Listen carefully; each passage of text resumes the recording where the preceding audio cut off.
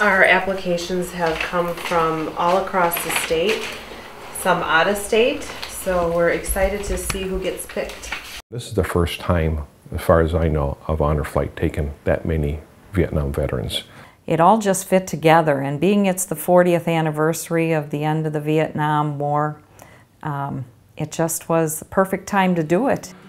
The sad part is we got over 500 applications. We can only take 115. There we go, guys. First veteran? First veteran is Dennis Winkler. Dennis Winkler. Winkler. We got Robert right here.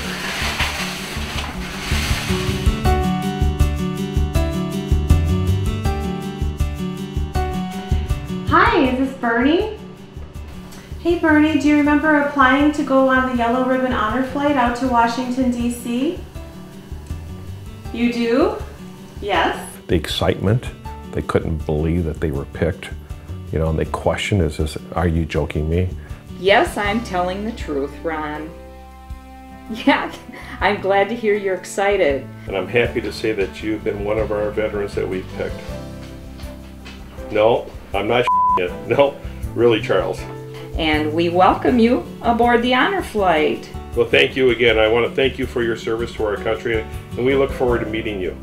I was surprised at how many cried and how many needed to take a moment. I was surprised at a veteran who had said to me, you know what, I think I've changed my mind, but can my best friend go? Because he deserves it more. Well, I can tell you that out of the other 100 vets that are going along, most of them haven't seen the wall. They were pulled out of their workplaces and their schools and their homes, and they were sent halfway around the world to fight a war that they didn't really have any part in. They all know men on that wall. Everybody's going to know a name. It's going to be very, very emotional. It's 5 a.m. Friday, August 2nd, and the EAA grounds are already buzzing with anticipation. The Sitter family, like all these veterans, has been up for hours. We're just all a little bit emotional now, too, so. He's been crying all morning. Yes, already yesterday. 47 years ago, I boarded a plane here to go to Vietnam. There was nobody here to send me off. He's never been there. He's never been able to do that on his own. So it's good to be able to, address those feelings with a group of men who've all been in the same boat and all going through the same thing, and they've all got each other's back. And I told him, I says, it's okay, because everybody else is going to feel the same way. So if you have to cry, cry. 115 Vietnam veterans, all but a handful from Wisconsin, arrive at Whitman Regional Airport in Oshkosh. Thank you very much. You bet. Honor flights during EAA have become the norm in recent years, but this one is different. I've had mixed emotions all week about it.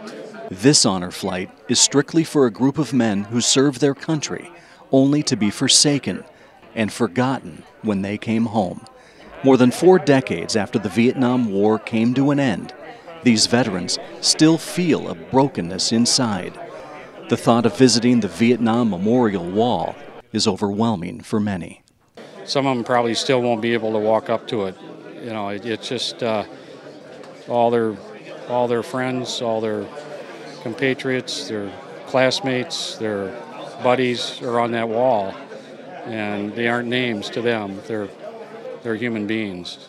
To lift the men's spirits, an old Vietnam radio show is remembered. Good morning, Vietnam!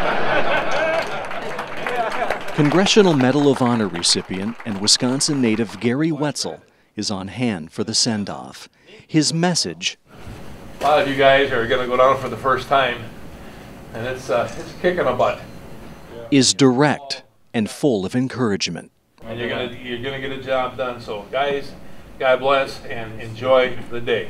Each and every one in this room has got friends they went to high school with, or friends that they served with, or friends that died in their arms. And this is a healing process for everybody, and it's just so nice that the organization is bringing all these guys down to say, hey, thank you. Before the veterans head for the plane, they bow their heads. Be with all of us today on this journey, especially our veterans.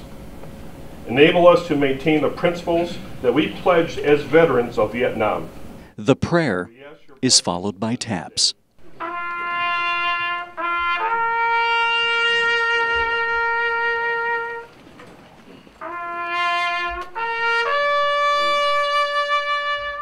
Inside these veterans, emotions are swelling. They're grateful to be together. It's a brotherhood, and at least I'll have support and they'll have support. Few tears today? Yes, there will be. Starting now. It's a journey they never imagined just a few weeks ago. But here they are. Their honor flight is ready. It's time to go back, to remember, to pay tribute.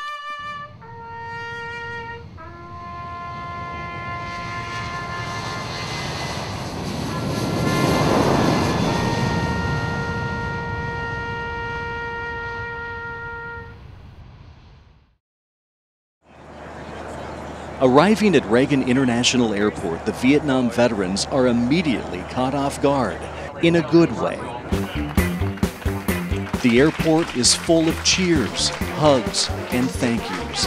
The reception brings out smiles and tears. I'm just surprised at all the people that are out here to say welcome home. It never had that.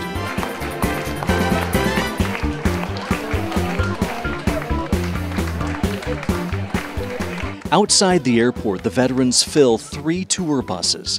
The destination, the heart of our nation's capital. You crossed the Potomac River. You just left the Commonwealth of Virginia. You're now entering Washington, D.C. The vets step off the bus at the National Mall just outside the Lincoln Memorial. Once again, a crowd of complete strangers is here to greet them. I say to all the people out here, thanks for coming out and welcoming us home now, at least, you know. Complete turnaround from when we came back. A group picture is captured on the steps of the Lincoln Memorial. Just a few hundred yards away, though, the wall is waiting. More than 90% of these men have never been here before. This is my first time here, and I've heard it's very moving, very emotional. I feel a little nervous right now, you know, and I'm sure there's going to be a lot of stories told today. My memories are very vivid, good ones and bad ones. You look at the names and there's bodies behind every one of those names. That's the thing. Mostly young people. So it's going to be emotional.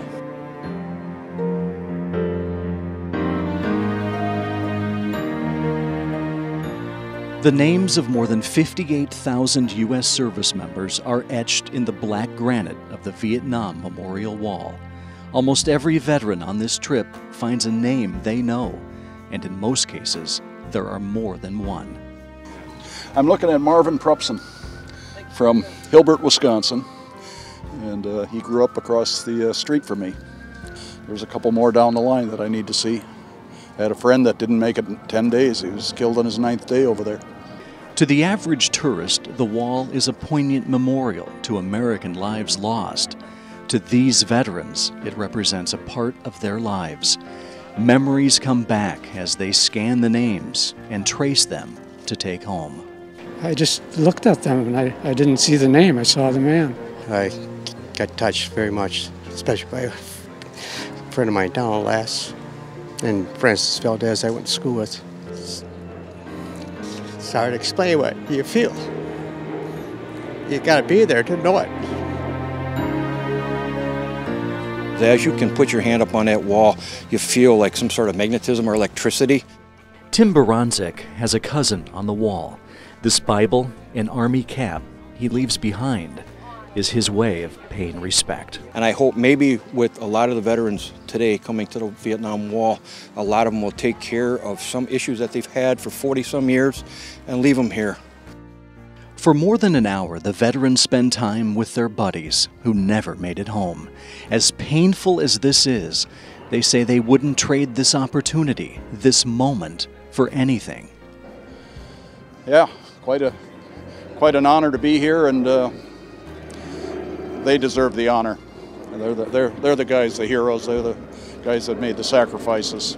knowing that you can see them, you know they're there, you can see the names, but you can also see your reflection on the wall, and you're with them again. And that, more than anything else, is why these vets leave the wall with a sense of peace and healing. They've never felt this way before. Today, they finally had the chance to say goodbye. You did a good job. You'll never be forgotten.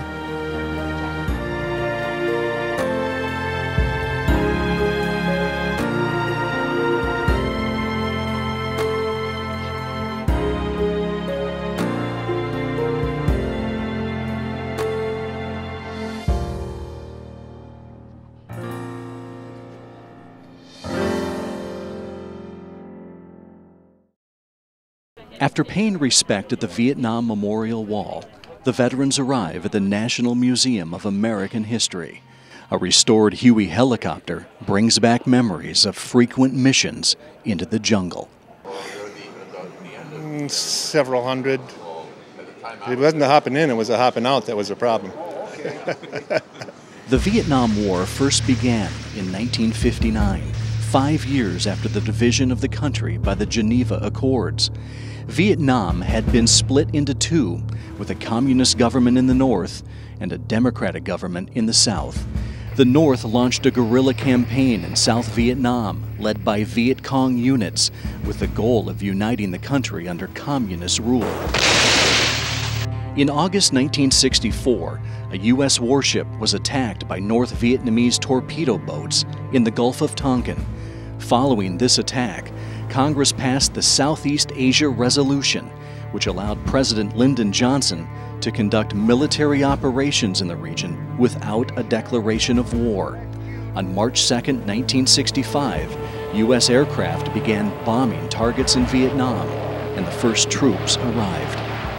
You know, I got on a ship to go to Vietnam on my birthday in 1965. The first month I was there, 3 fellows that I met in jungle school in Vietnam, they died. So that was the wake up that all of a sudden you realize that people that you were with die and they're dead. Commanded by General William Westmoreland, U.S. troops won victories over Viet Cong and North Vietnamese forces around Chu Lai and in the Ia Drang Valley in the summer of '65. The number of troops exceeded 200,000 that year and reached 540,000 in 1968. There were days you never laughed so hard or cried so hard. And it's just the circumstances, you know, of course, would dictate that. Following these defeats, the North Vietnamese avoided fighting conventional battles and focused on engaging U.S. troops in small unit actions in the sweltering jungles of South Vietnam. In 1968, the North Vietnamese and the Viet Cong launched the massive Tet Offensive. Tet shook the confidence of the American people and the media who had thought the war was going well. As a result of Tet, President Lyndon Johnson opted not to run for re-election and was succeeded by Richard Nixon. In 1969, President Nixon proposed the so-called Vietnamization, which gave South Vietnam greater responsibility in fighting the war, while still receiving American aid as well as air and naval support if required. However, the 1972 Easter Offensive put a big question mark on the policy's effectiveness, suggesting that the South Vietnam forces could not wage a full-scale war against the North without considerable support from the U.S. 40 years later, many of these veterans are still angry over the decision-making in Washington during the war. Yeah, well, that's the way it has been throughout history. You know, it's the young men that fight the wars. And it's the old poops that sit back here at home running this country that tell you what you're going to do. In 1970, the war escalated into Vietnam's neighbors as Nixon attempted to destroy Viet Cong supply bases in the south, in Laos and Cambodia.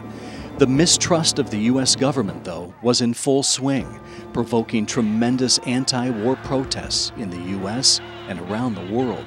We had to change from uniforms to civilian clothes when we got to, to LAX.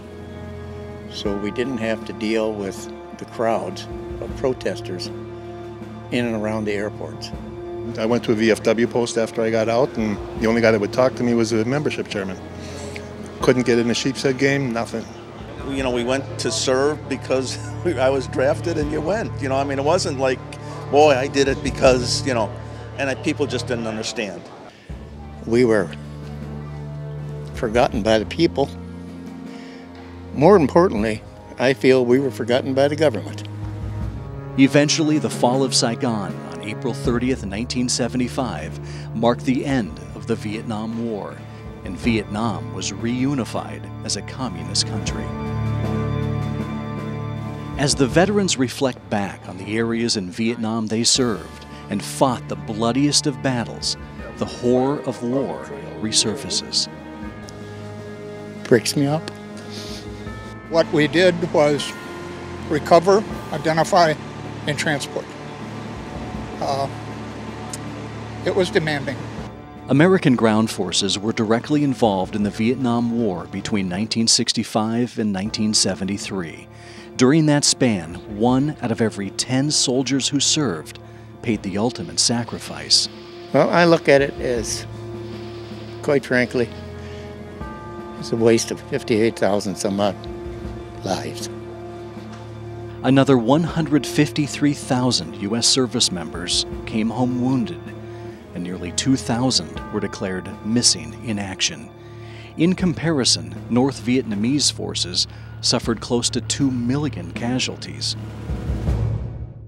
Before the veterans return home, there's one more stop, Arlington National Cemetery, to witness the changing of the guard at the tomb of the unknown soldier. The veterans stand silent and pay tribute.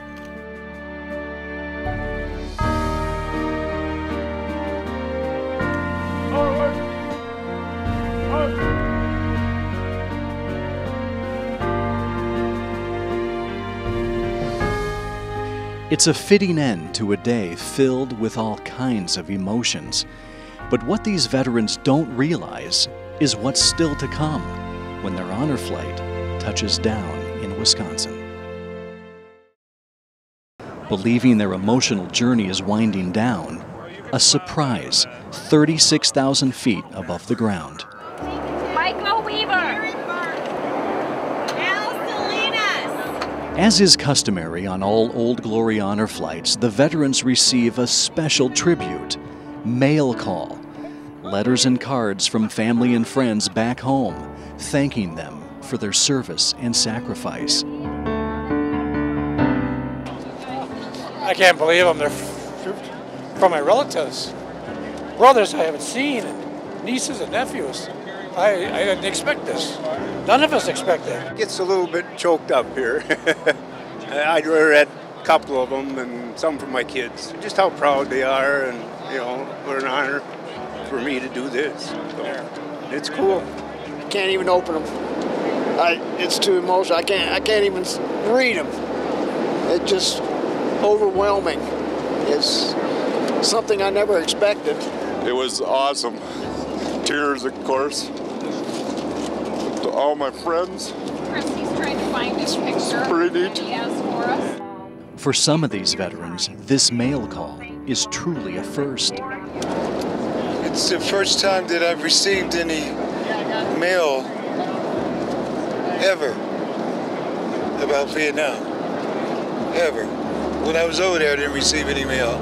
It's just outstanding. And I'm very honored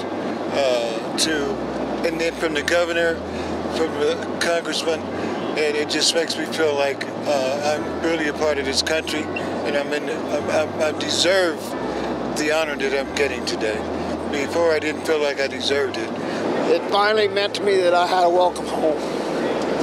People accepted us now. Before they didn't. And I just feel like we're accepted now. That feeling is about to grow immensely. As the Yellow Ribbon Honor Flight touches down in Oshkosh, more than 12,000 people are waiting to welcome these veterans home.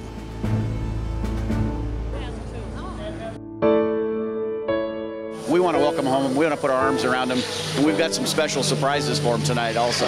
I hope it will help make their lives better, given their experiences in Vietnam and what they gave to the country, and that maybe they can rest a little easier having their service appreciated. More than 40 years after their unwelcome return home, these veterans experience a moment they never dreamt was possible. People of all ages waving American flags, cheering, and saying thank you. As the vets make their way through the crowd, they reunite with their adoring families. James Sitter embraces his wife. I never had a welcome home before. This is my welcome home. It meant closure for all of us. There were 58,000 names on that wall, and each and every one of us had an opportunity to say goodbye and put closure and put everything to rest, and hopefully I'll be a better person after this. Before the veterans conclude their honor flight mission, there's one more order of business. 1973, I get a call from Bob Hope. Tony Orlando is about to sing his famous song. You know, 40 years ago, I recorded a little song called Tie Yellow Ribbon. And 40 years ago, Bob Hope had me on stage at the Cotton Bowl to welcome home our POWs. A longtime veteran supporter, Orlando says in many ways, Vietnam vets are the most compassionate veterans our country has ever known. Welcome home means more to them than you can imagine. They were spat on, they were cursed at, they were never respected. But the interesting thing about the Vietnam vet is, you know, I've been working for veterans causes ever since that day in '73. And I can tell you, if you go to an airport and you see those veterans coming back from Iraq and Afghanistan, the first people on line to welcome them home are Vietnam vets, because they don't want to ever see what happened to them ever happen again. With the sun setting over EAA AirVenture, the veterans are taken back one more time. But this time, it feels good. Tie yellow ribbon round the old tree. It's been 3 long years. Do you still want me? And if I don't see that ribbon round the old tree, I'll stay on the bus, forget about us, put the blame on me. If I don't see that yellow ribbon round the old tree. Since 2009, Old Glory has flown 19 missions, honoring more than 1,600 veterans. Each flight, of course, is special and leaves each veteran humbled and full of pride. But when you talk about healing and you talk about finding a sense of peace, this day, to these veterans, is etched in them forever. Oh, more than I ever imagined. Way more. I just feel just great. I'll never forget this day. I never will. I think it changed my life. It really did.